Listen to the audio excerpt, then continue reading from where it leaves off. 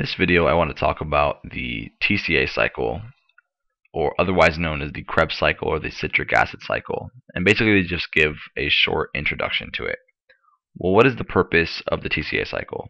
Basically, it's to make a bunch of NADHs and FADH2s. If you recall, NADH is the reduced form of NAD+, and FADH2 is the reduced form of FAD. So both of these are carrying electrons, and that is basically that's stored energy. That's reduced electron energy. So now these reduced components can then later be sent to the electron transport chain, which we'll talk about in a future video, to be reoxidized.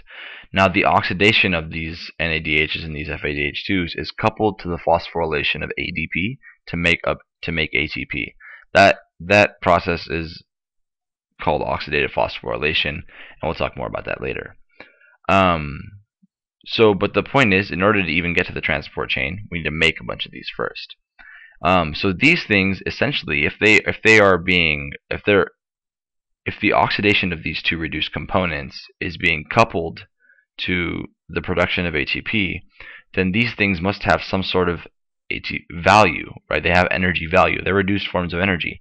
So how many ATPs is one NADH molecule worth, and how many is one FADH2 worth?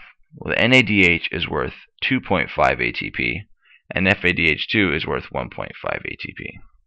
And we'll talk more about why this is in a later video.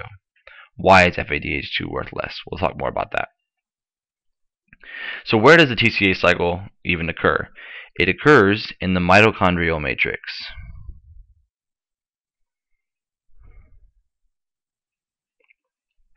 So where is that? If you think about a mitochondria, you probably have seen this sort of diagram before. The matrix is right in there. Anything that's bound by this inner membrane here. So this thing that I'm sort of highlighting here is the inner membrane. If that's the inner membrane, then this must be the outer membrane. So anything bound by the inner membrane is the matrix, or the mitochondrial matrix. Anything in between the two membranes, right between the inner membrane and the outer membrane, is called the intermembrane space. We'll talk more about that later. But the Tca cycle occurs in the mitochondrial matrix. Now, is the Tca cycle, the Krebs cycle, citric acid cycle, is it an aerobic or anaerobic pathway? Now, this question sort of sparks some debate sometimes, and the reason why is as follows. The Tca cycle has actually 8 steps. Okay. Now, each of those 8 steps, none of them require oxygen. So in that sense, it can be considered anaerobic, right? And the reason why is none of the 8 steps in the cycle actually use oxygen. So in that sense, it's an anaerobic pathway. However, the pathway itself, the Tca cycle, will not run if there is no oxygen available. Okay?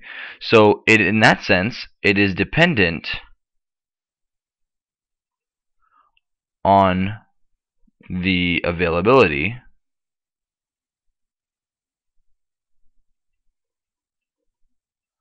of oxygen. The cycle itself will not run if there's no oxygen around.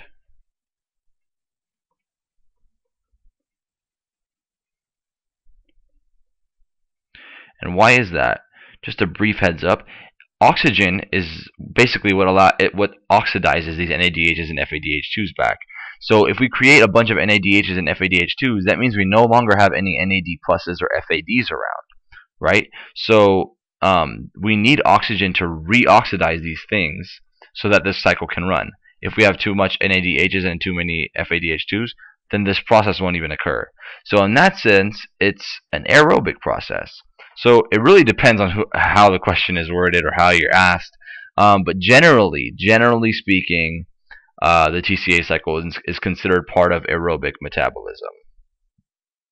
There's a little cloud around aerobic.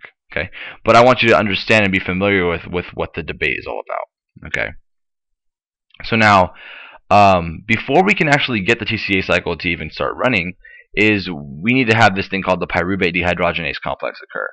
Now, what is this thing? So, if you recall, from glycolysis, we created 3 carbon pyruvates, right? We created 2 pyruvates from 1 glucose.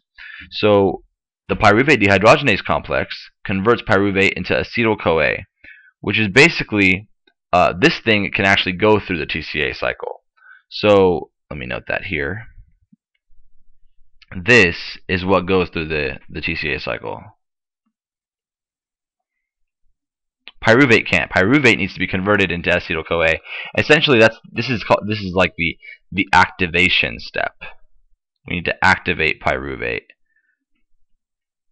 before it can go to the Tca cycle. So this reaction is catalyzed by the pyruvate dehydrogenase complex, and the reason why it's called a complex is because there's actually 3 different sort of enzymes that all work together to get this complex process to work. So what happens here? Notice that in pyruvate and acetyl-CoA we would have this methyl group and this carbonyl group, carbonyl group. Nothing changed there. Here, though, we had a pyruvate. We had this carboxyl group here, and an acetyl group. It's gone, and we replaced it with a coenzyme A. So we must have added a CoA and lost the carboxyl group. So we added a coenzyme A, and we lost a carbon dioxide, which is how this became a 2-carbon molecule, right? We lost that carbon. In addition, this is the dehydrogenase step, right? Which means we must think redox reaction. Which if we think redox reaction, we think either NAD plus NADH or FAD FADH2. Something happened. Well, what happened here? This carbon here is bound twice to this oxygen, once to this carbon, and then once to this carbon. Over here, the 2 bonds to carbon are the same. The bond to this carbon is the same. Excuse me, I said these 2 bonds to oxygen, this bond to carbon are the same. But now we have a bond to sulfur instead of carbon. Sulfur is a little bit more electronegative than carbon.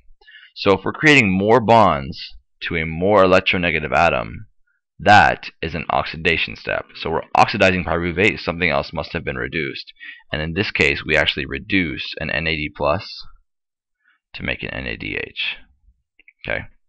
So we added a coenzyme A, an NAD plus, and we got out an NADH and a CO2. So in addition, there are actually 3 more cofactors that are involved in this, and those 3 cofactors are TPP, lipoate, and FAD.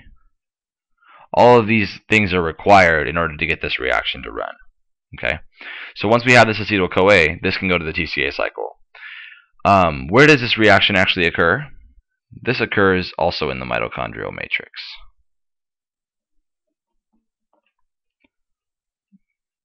So once we have this acetyl-CoA in the mitochondrial matrix, we can have the Tca cycle going. So that was the introduction. I hope that was helpful, and we'll get into the actual Tca cycle in the next video. Thanks for watching.